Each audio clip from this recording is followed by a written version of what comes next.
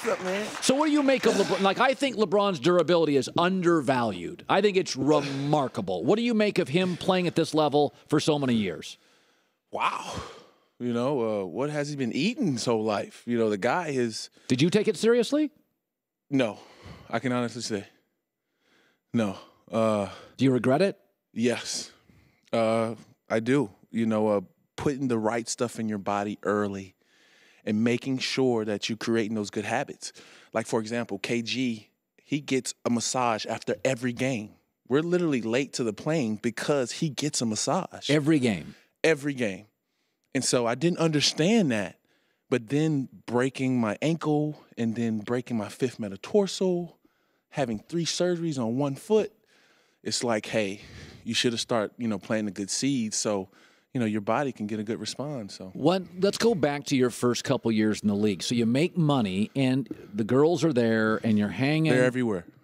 No, let's just be honest about that. Yeah, they're everywhere. So let's say, for instance, you came to L.A. and you were playing for the Celtics and you come and you guys beat the Clippers and you don't play. It's Tuesday and you don't play the Lakers till Saturday. So Tuesday you play 21 minutes with Paul and KG, 19, 21 minutes, and you beat the Clippers. What would you do that night? We smashed the Clippers. And what would you do during that night? that time? We smashed. We would probably go have some fun. Like what? I would have to say, I like Rodeo Drive. Sure. Yeah. There's a place called One Oak. Oh, yeah. Yeah. Oh, yeah. Yeah, it's popping there on Tuesday nights. So you'd go... One Oak here. Yeah, One Oak here in L.A. Yeah, so you go popping there till about 4 a.m. Yeah, the club closed at 2. So After parties. Okay. No after parties. Oh. So you'd go back to your hotel in Beverly Hills or wherever. Yeah. Okay, and then the next night you had Wednesday. What'd you do Wednesday? Wednesday, I probably got up and did a little workout. Yeah. But I'm tired.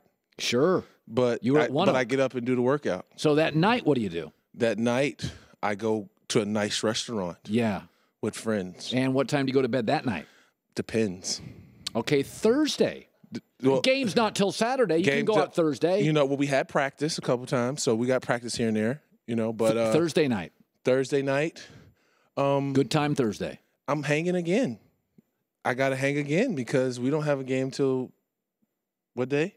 Saturday. Till Saturday. It's a TV game, national TV game early. Yeah. So Friday, you probably go to bed a little earlier. Friday, I'm not playing no games, though. I eat, put the necessary stuff in my body. So my argument is you are a majority of the young players. Yeah. First 3 years in the league, first 4 years. Mm-hmm. Never made big money, never gone to steak.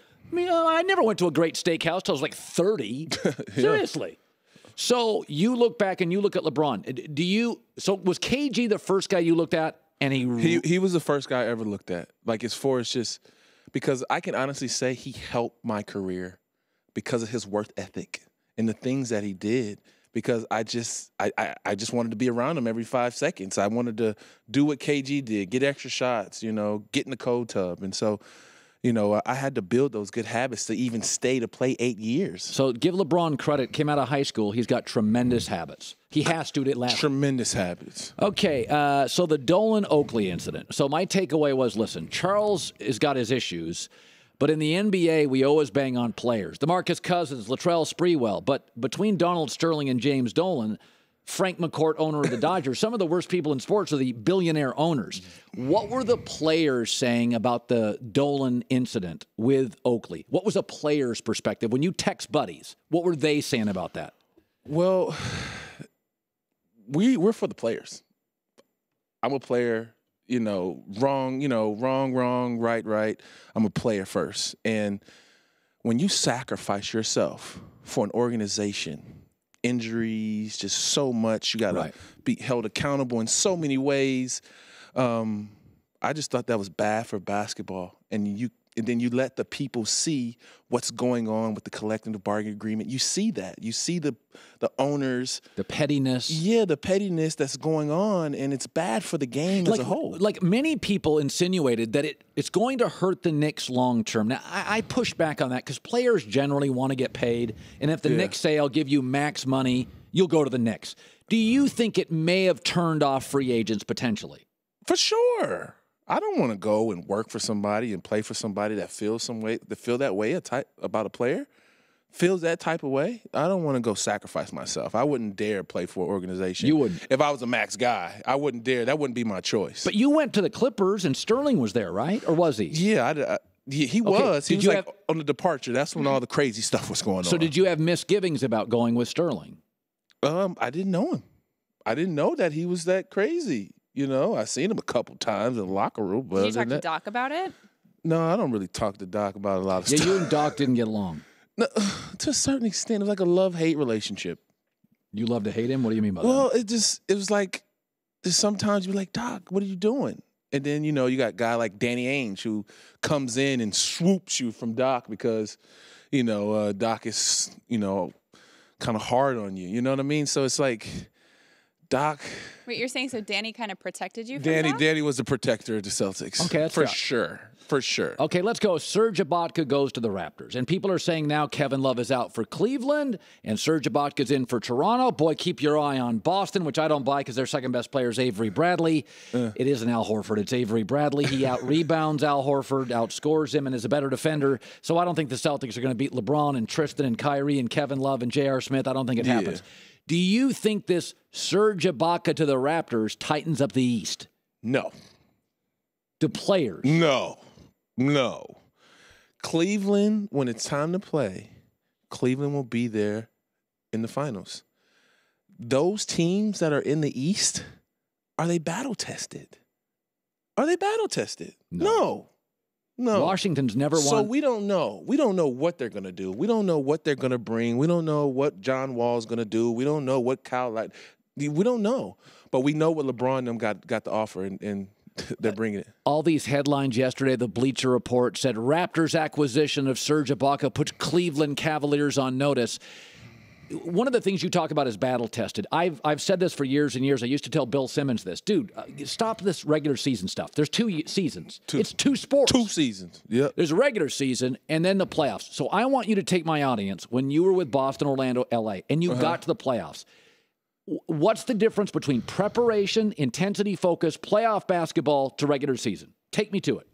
Well, first of all, the next day of the regular season, you got a book about this thick at your locker. For playoffs or regular season? For playoffs. So for that team, everything that team does, plays, statistics,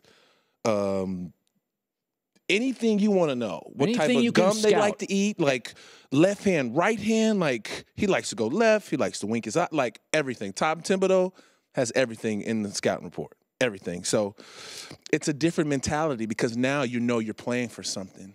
See, in the season, everybody is so headstrong about numbers and, you know. Get their minutes. That's why people love to see playoff basketball because everybody's trying to play together now. More community. It's more community. She'll sacrifice to get the W. Yeah. Some teams will. Well, when I look at Cleveland, and we've said this, I always go to a number, and all these Eastern teams have losing records against quality teams. Boston, Washington, Chicago, Detroit, they've all got losing records. Cleveland's got a winning record. But I'll make this argument. Glen Davis joining us, Big Baby Davis, 2008 NBA champ for the Celtics. I think Golden State's going to have a reasonably easy time because, A, they might not face San Antonio, and I think Houston's a one-man team. You shut down James Harden. Yeah. I think Portland right now is too guard-oriented. Utah's too young, as you said, battle-tested. Clippers are kind of a chemistry mess. Yeah, I don't think Golden State is going to struggle. Do you? No, I don't think so at all. I don't think so. And KD won't let them struggle. I think this is all on his back now. And if they loses, you know. But I think they're mindful of the moment, and it looks like an easy one this year for them. So you think it's Golden State, Cleveland without question? Most definitely. Kevin Love is now hurt again, and people have said that LeBron's whining more this year. I would make an argument that between Bosh and D. Wade and Kyrie and Kevin Love, LeBron's in a unique historical situation. Yeah. Michael Jordan didn't face this. Neither did Magic, Larry Bird. One star for LeBron has been hurt virtually every year of his last 7. Every year. Do you think that weighs a little on him? It does. I think it does because how long can you carry the torch? how long can you carry the torch? Because you need others around you. And him being hurt, I mean, him dealing with people hurt all the time, you know, that mentally has to take a tear on him. Do players like LeBron inside the league? How do they view him? I like LeBron. I think he's a good guy. I think, he's walked the walk. And that's all I can, that's all you can. A guy who walks the walk, you got to leave him alone.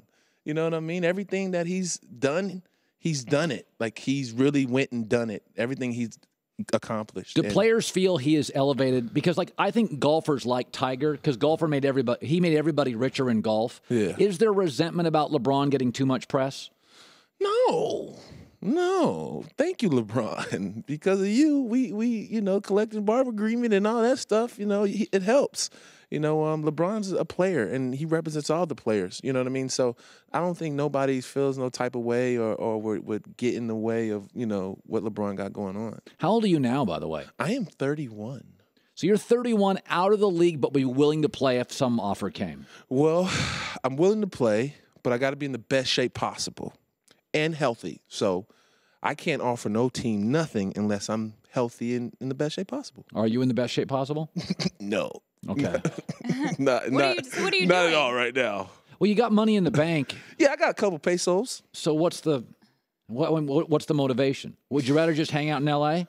No. The motivation is, right now, my thing is just leaving your mark, immortality, any type of way. That's my motivation. That's like you, right? Deep. I could be like you one day. Oh boy, right? That's quite a. You want to be on? You're pretty cool now. Quite a goal. You're pretty cool now. Quite a goal. I might. I think you should aim a little higher if you could. You think so? All right, we got to go. Glen Davis.